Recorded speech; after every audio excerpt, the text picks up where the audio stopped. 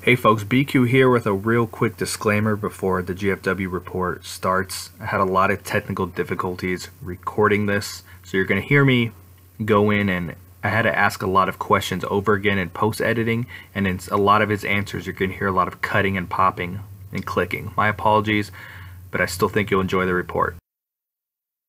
All right, what's up, people? BQ back again with another GFW live report, and this is going to be for the Saturday show over at Staten Island, New York. Staten Island. I was going to say Long Island. I knew that was wrong. So, been chatting with Anthony here. He was at the show, and just like I did Friday, and I spoke with Kyle. We just talked about the energy of this show, the atmosphere, the crowd, all that good stuff. So. We've been chatting here a little bit, and you said you've been to a few TNA shows, right? Yeah, this would be, I think I went with my dad, and we were trying to figure out. I think this will be my 8th show. I think I did a few Jersey rec centers. I did a few Manhattan Center tapings when they were taping when they just got on Destination America, and I did a few of the ballpark stadiums, and I traveled once to Florida. So I think adding it up between all that and Fridays and Saturdays, I think it's like my 8th show. So you said you went with your dad to this one? Yeah, my dad's a lifelong wrestling fan. He grew up with it, and we always, every time he's in town, he's in Florida, so he's comes back and forth every time he's in town. If there's a wrestling show, we try to go to it, and it just happened to be TNA was running shows Friday and Saturday, and I just happened to be around, so we took the ride out to Long Island, and then we currently live in Staten Island, so the ride to Staten Island was a hop and a skip, so it was actually very convenient. Good deal. I got Anthony on the line here. We met on Twitter the other day, and we've been chopping it up about the company, and we're brother in arms. I'm a military guy. I was a cop in the military.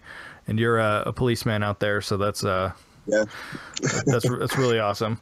Well, thank you for your service too. And thank you for yours too. I'm sure we'll have some really good conversations down the road about about stuff that comes up in the media and all that. But so you did the meet and greet for this, right? For Friday, I did. Oh, okay, for Friday. Saturday, I just did a regular general admission ticket, and just like Friday's caller, they do TNA. I will say this: they do a really good job with their fan interactions. The setup they have on Friday and Saturday is kind of the setup I've been to every show. They always do the meet and greet. Usually, when the crowd comes in, when they open the doors, there's usually a wrestler there to greet, and they'll do autographs and pictures. Then they usually do an intermission, and then they do the end one. So they have a good setup of what they do. And I think Saturday's opening, they had Moose and Eli Drake again doing the signing when the doors opened. Oh wow, that's cool. Yeah, I've been to several Impact Zone tapings and a couple of pay-per-views and everything, and they've always been really cool. It's been a lot of fun interacting with the wrestlers and everything. So I got to ask you then. So you went to both shows. Which one did you actually prefer between the two? I like the outdoor setting, but I thought Friday's show had just a little bit more energy. I don't know if because it was a little bit smaller crowd, not by much, but I just think maybe it was the first show in a long time. People were a little hyped up, I think. There was a lot of people doing the meet and greet at the Friday show. Saturday there was too, but I just felt maybe the ballpark stadium kind of killed it a little bit because it was such a bigger venue to do and I thought the Long Island, had a little bit more energy, I think. All right, so you said the crowd was smaller on Friday than it was on Saturday? Yeah, not by much. I thought Saturday show had more. I I think had more people. I was kind of looking around everything. I counted roughly, and I stand by the word. I say about 600 people was there at the Saturday show, as opposed to Friday. Me and my dad looked around, and not to like be judging or nothing, but I think we thought of roughly about like 400 people for Friday's show. There's been a lot of different reports that there was only like 200 people there. Yeah, I mean, I think that's not a fair statement. I took pictures of when I got in just because I always like to take pictures of a setup of a ring. It's not fair for, I think, anybody to use an empty, it's like, oh, there's nobody here. I mean, a lot of them, you got to remember the Long Island show, it was like in a sport, like a kind of like a little bit of a sports rec center. So everybody was in and out. And during the meet and greet, there was only so many people in there. And then I think right around maybe 7 o'clock or something like that, the doors opened, and they waited till 8 to do the student showcase. And so I think that wasn't a fair statement. I think 400 people was, it looked, it certainly felt like more, I think, with the passion and the energy in the place. And, I think Saturday definitely had an extra 200 people. I think I saw more people at this show, but again, it's not a fair, I don't think it was a fair statement to say it was only 200 people. I thought there was obviously a little bit more than that. Now for Saturday, there were some pictures circulating online, obviously before the show started, where the seats around the ring looked like they were empty. And then I saw some pictures later where they looked like they were about 80 to 90% filled. Would you say the seats around the ring were pretty much filled? Yeah. On Saturday, I will say this. Saturday, yes. I thought they were filled up a lot more. 80 to 85%, I think, was filled up, as opposed to Friday's show. I felt I sat on Friday's show, I was in like the second row, I think. It was like second or third row, and behind me there was a few empty spots around the area floating around. I think as opposed to the Staten Island show, I saw more people sitting around the ring. Now, I don't know if it's because me and my dad were talking about it. I think we kind of attributed it to Staten Island's a little bit more easier place to get to. Maybe you can, you get people from Brooklyn, you get people, the ferry's right over there, you can get people from Manhattan.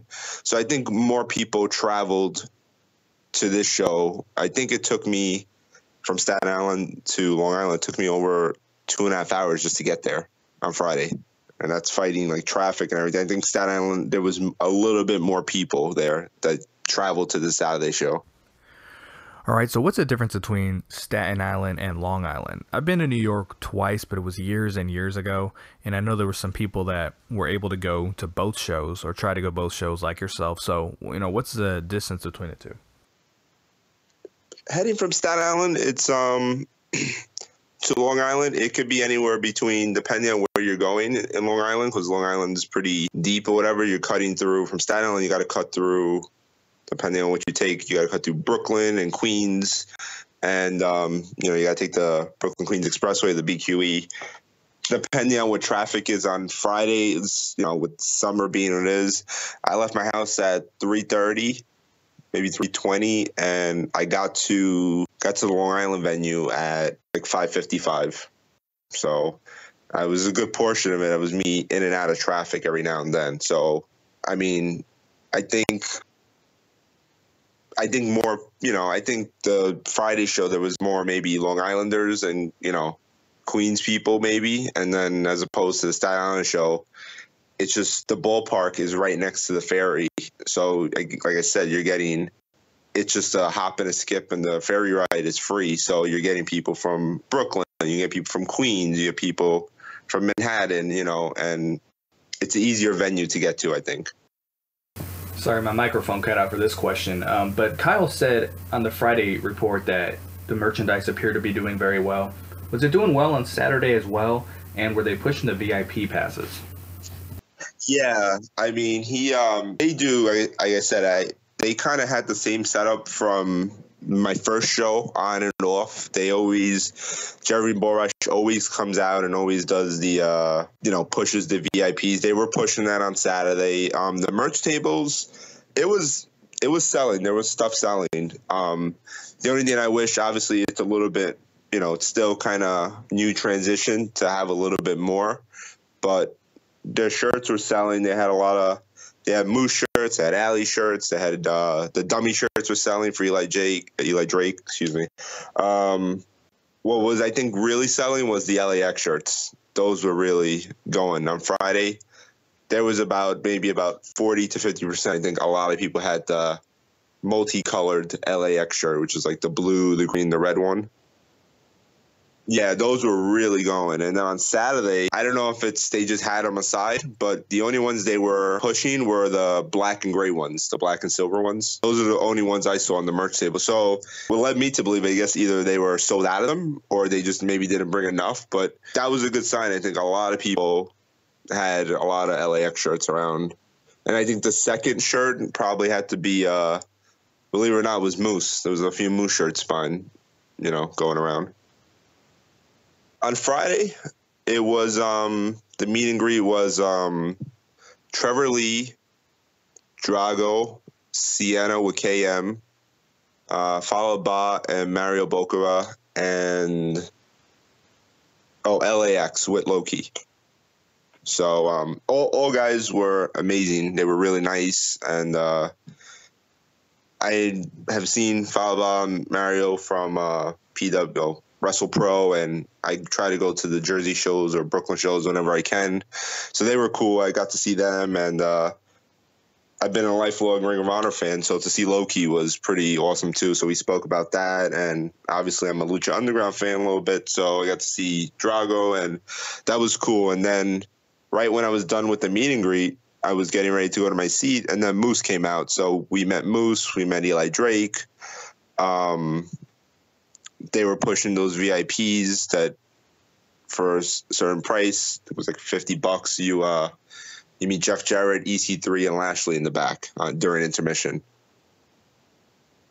Yeah, I mean, that wasn't a bad price. For all three guys was good. And then on Saturday, I think the meet and greet was just about the same people, I think. I think maybe they might have added Allie and Braxton. But other than that, I think they had the meet and greet on Saturday, and then they had Moose and Drake and Moose and Eli Drake opening, and then intermission. Allie came out, and that's how I got to meet Allie.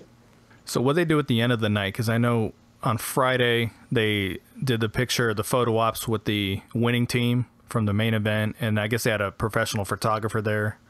Yeah, they've been doing this since 2010, which is like, I think that's the first time I went. The first photo op I did with my dad, it was me and Rob Van Dam.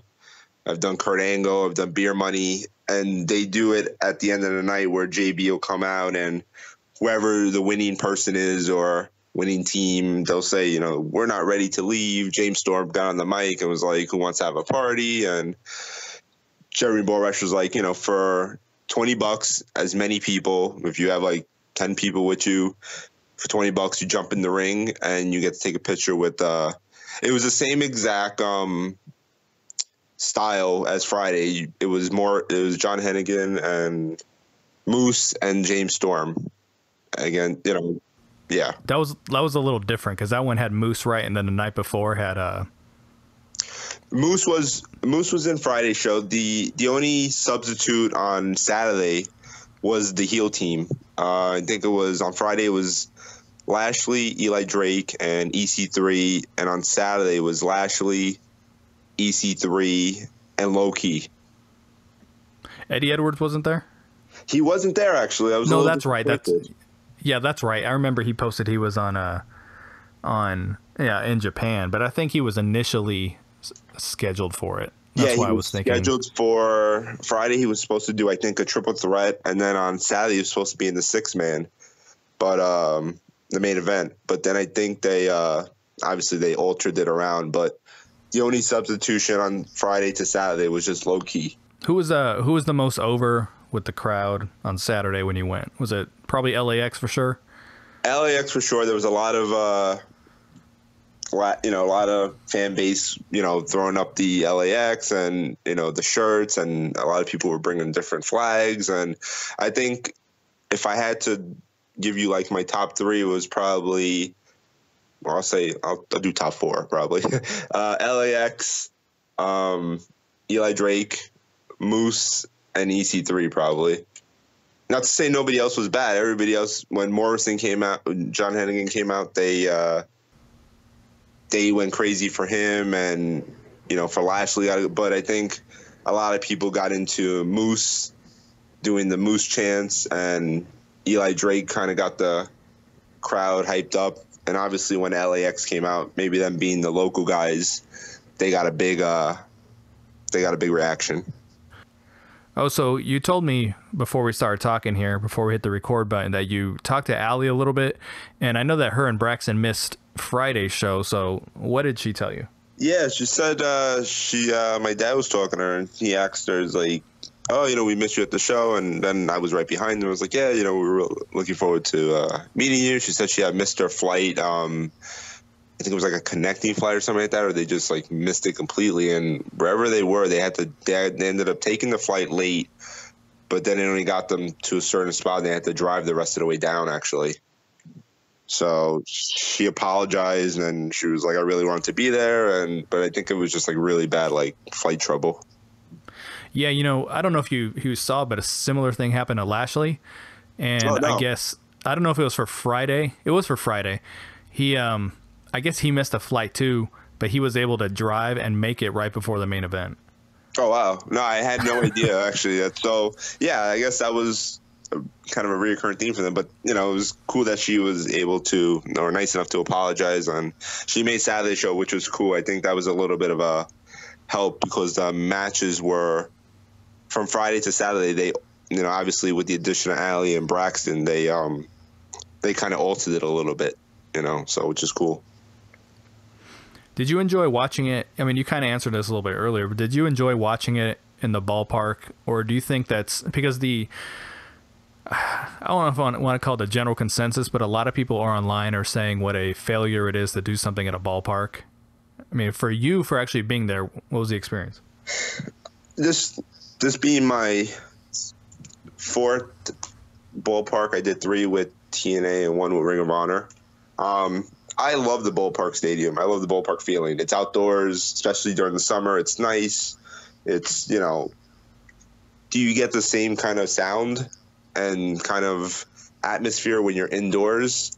No, because I feel like you're outdoors. You're kind of a little bit missing that. But I enjoyed going to the show, sitting in my seat, hanging out with my dad, and watching the show outdoors. I think there's something fun about being outdoors. I don't know. I mean, I thought it was a good show. I thought they worked hard. It was fun.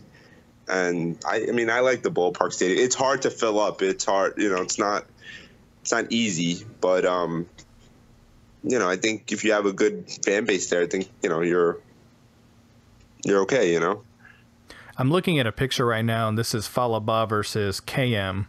Yes. And it hasn't quite filled in yet according to this picture. Was this match the opener? Yeah, that was the opener. It was I don't know if you can consider that, like, I guess that would be the dark match, because then they went from Falaba to KM, and then they did the Creative Pro / Wrestle Pro student showcase match, which I would have thought they would have done it the other way, but that's how they did it, and that's how they did it on Friday too, which is kind of weird. But yeah, that was definitely was the opening match. And I think what's kind of sometimes hurts it a little bit, when the match opened up, I think people were still signing, meaning I think Moose and Eli Drake were still doing, so people were still waiting online for them. So maybe people, that wasn't a fair shot because it was the first match, and either people don't want to get up or didn't know that they were at the merch table, or people were just sitting down. So looking at that being the first match, it kind of looks like nobody was there. But to be honest, like, people still could have been at the merch table and, doing whatever, getting their food. And so that's that, So what match did it start filling up? So Friday, I was told around the third match, and so that's when it kind of started, seats start filling up a little bit. Was that kind of about the same? Yeah, the third match would be like the main show. I think the startup, match because then the Creator Pro was, the student showcase was good.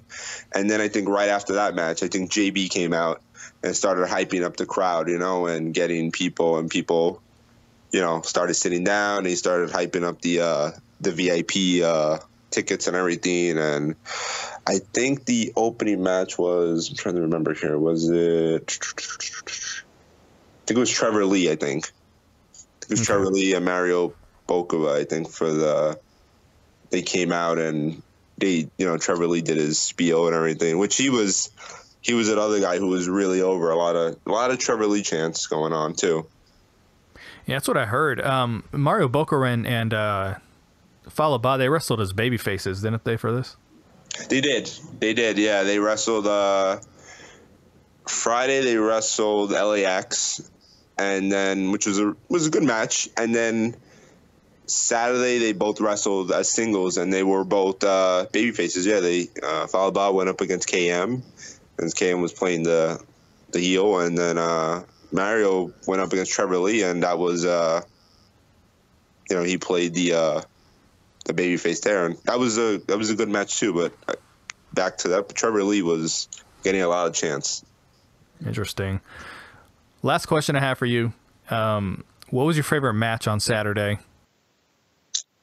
Obviously the main event was fun. I thought that was everybody did all their fun spots, and I got really excited seeing the tag team match. I thought was really good having those guys in it. It was LAX taking on Sanjay Dutt and Drago. So that was I thought, all four guys are really, are going to put their best effort in, and they didn't disappoint. Obviously, it was a good match.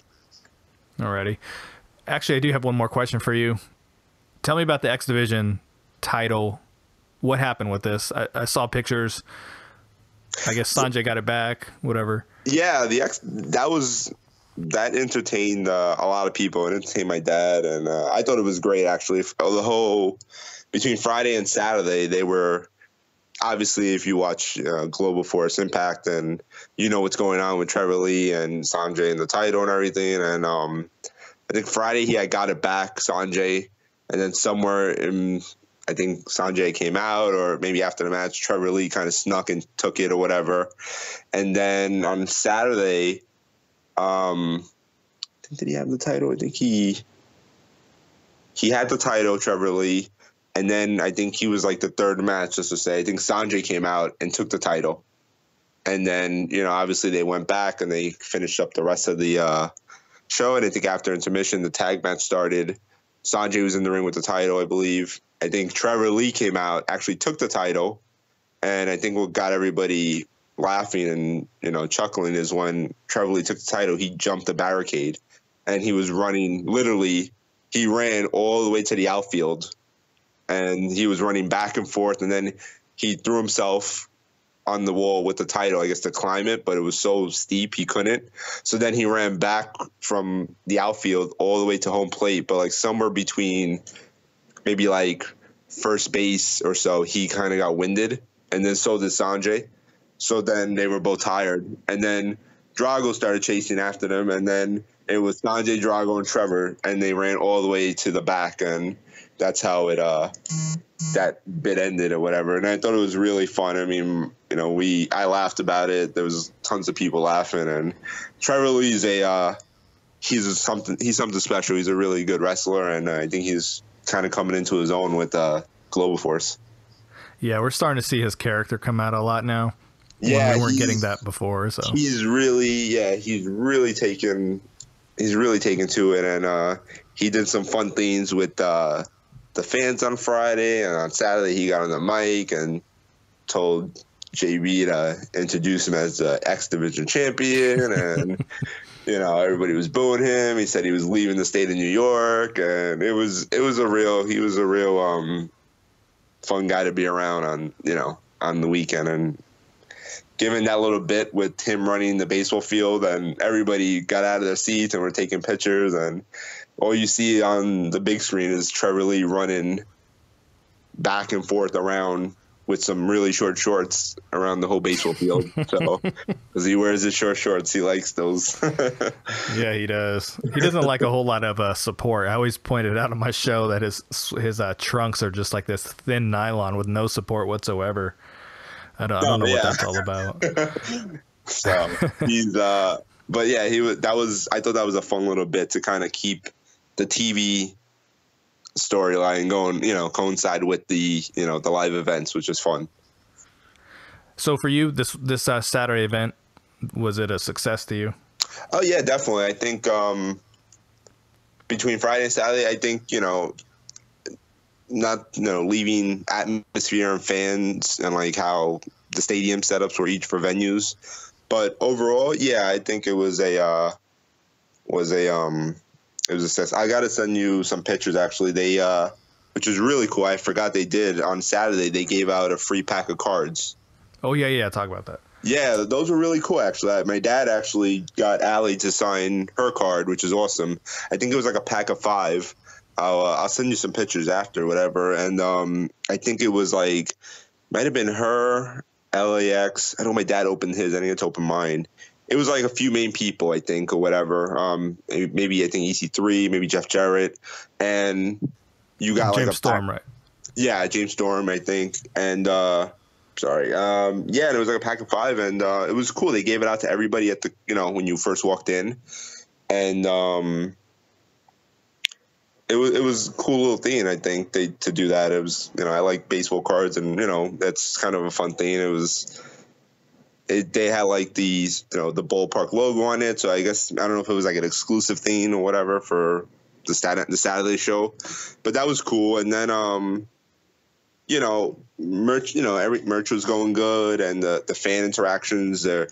Allie had a huge line after, and, right around intermission, they started, a lot of people were, getting to meet her, and if you bought her shirt, she would sign the shirt. It was, I think it was a success. A lot of people. I couldn't stay for Friday's show, Fridays after the pitcher or whatever with the winning team because I had work that night. But Saturday, I made it my business to wait. And me and my dad got a nice picture with John Hennigan, Moose, and James Storm. Yeah, I saw that on your Twitter. Yeah, it was really cool. I got to speak to him about Boone the Bounty Hunter, and it was really nice. A lot of people stood for that, and the line went. You would think, oh man, everybody's gonna stay, and it's gonna be the longest line. I mean, it went quick because people were there with a lot of people. So if you're with some people were there with like 6 people, so they all jumped in the ring, took a picture, and so the line was moving. Right. I think just to touch on a real quick point with Global Force, they do these grab bags. I don't know since you've been to the shows, it's like for $20 you get 4 DVDs and a T-shirt. Right. Those were I bought a few of those. Those are actually selling really well too. They were older shows, but a lot of people were still on Friday. I saw a lot of people getting those, and on Saturday, I saw a few people with the grab bags as well. So I think between the meet and greets, the signings, the LAX, and I say those are my top 3 shirts: the LAX, the Moose, and the dummy Eli Drake shirts. Those are the 3 I saw mostly around the stadiums or the venues. And then between those and the grab bags, I thought, hopefully it's a success for them because, if they keep doing this, hopefully I'd like to see more shows, not just in New York, but, maybe do Pennsylvania, maybe do other spots. I think they can really carve a nice little niche and just keep it going. Absolutely. It sounds like they were able to monetize each person very well that came through the door, not just the ticket they bought, but they were able to monetize everyone. And that's really special about the cards, because I've seen people on Twitter like, I will pay top dollar for those cards. Yeah, everybody wants those. Everyone's very jealous. They were really cool, actually. Yeah, I thought it was awesome to do that. Where did I see that? I thought I read it. I don't know if it was in the local advance paper in Staten Island. They said it, or I think they announced it online. I was like, oh, cool, And then when I got it, I was looking at it, and then Allie was doing her thing, and my dad was like, "Oh, she was like the first card," and he was like, "Oh, he opened it up and he got it signed, and yeah, they were really nice looking. I think what helps TNA, the Global Force, is that whether you don't pay for the big meet and greet, you're still walking away with a great experience. You get to do the open, they usually have somebody there. They had the intermission. And then if you don't want to do any of that, at best, you still have the end of the show where you could jump in the ring and take pictures with whoever the winning person or team is. That's a good experience. I saw a lot of people taking their kids up for that. And that was, to me, being a lifelong wrestling fan. And as a kid going to the shows with my dad, I would have killed to, jump in the ring and take pictures, Oh yeah. Yeah. I did an indie show, or I went to an indie show a couple weeks ago with my kids, and we had a meet and greet with Cody Rhodes, and then at intermission he did the meet and greet inside the ring, but we already got our photos and pictures, and my kids were like, "Man, I want to get in the ring." Yeah, I mean, it's cool to be able to do that. Yeah, the allure of getting into the ring is so, you watch it on TV, you're sitting in the show in your seat, and you're like, I think every kid imagines, like, man, how cool would it be to just jump in the ring and touch the rope, or, and there was a lot of, kids just jumping in the ring, and, they were like, oh, you're next, and they were rolling in, and you could tell that was, hopefully, I'm a grown man, and I'm a big kid. It was a special moment for me, so I can imagine, for the kids who are growing up or whatever, and they have this cool picture, and, you leave with a really awesome experience and a great story. Most of all. Yeah, so please send me pictures of the cards. I'll give you credit. I'll tag you on Twitter and everything. Courtesy of you. But a lot of people really want to see what they look like. I've seen the Alley one. I think I might have saw it on yours because it was signed. Okay, yeah. The picture I saw. But yeah, definitely. I'll send you some stuff tonight, and I'll take front and back, and I'll let you know what the how they look like. Yeah, absolutely. I really appreciate you coming on, and contacted you on Twitter, found out you were there, and you're willing to come on. So I really appreciate it. No, thank you. I appreciate it, and I'm definitely just definitely start listening to the podcast now. I'm trying to get more into podcasting, so definitely check it out. So definitely you have a fan now. So definitely thank you for having me on. Cool. I look forward to that, and. Like I talked to you offline there. I had my Sienna interview today, which was great, and I got Ali coming Friday, so I got good stuff coming up. Yeah, definitely. But excited. All right, folks, thanks for tuning in again to the GFW Live Report. I'll be doing this every time that they hit the road. We'll find someone who was there, talk about the experience, and talk about the truth instead of the nonsense that floats around on dirt sheets. Thanks for swinging by. This is BQ. Please subscribe to the channel. I'm out. Peace.